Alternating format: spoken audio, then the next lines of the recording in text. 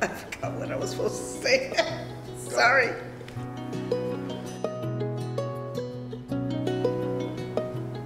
My name is Josephine Talamantez, aka Josie.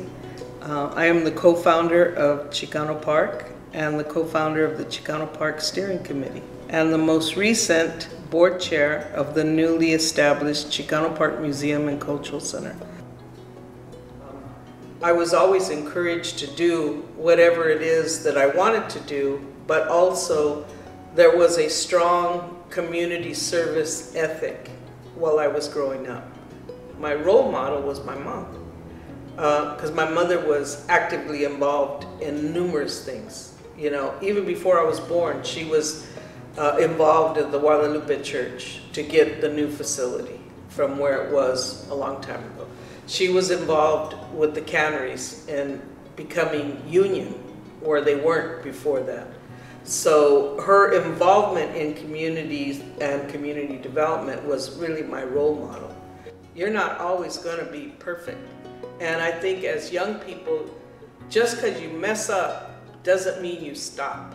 And I saw people that have messed up along the line and then they stopped.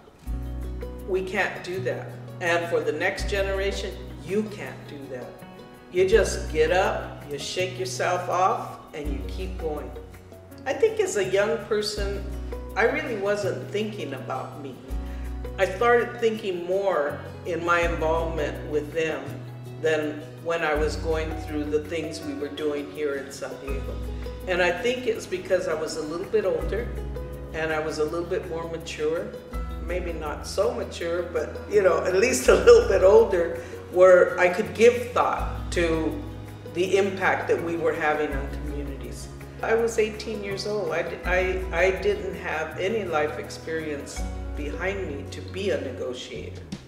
However, I was aware of what was going on and we did negotiate. But we went from there to take over the neighborhood house. And we kicked out the people that ran the neighborhood house because it was no longer providing services for our community after 5 o'clock in the afternoon when most of us needed the services. So this movement that was happening in our community, in my community, was so powerful and provided influence to know that we could accomplish whatever we wanted to accomplish.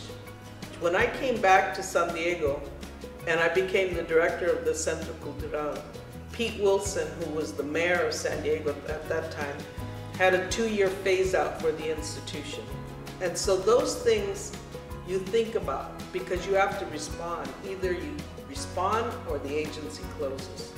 The Balboa Association did not want the park. In the late 70s, they wanted me to switch this building for the Centro when I was the director. Couldn't do that, have a board of directors. Besides, the Centro needs to be in Balboa Park where all the cultural institutions are.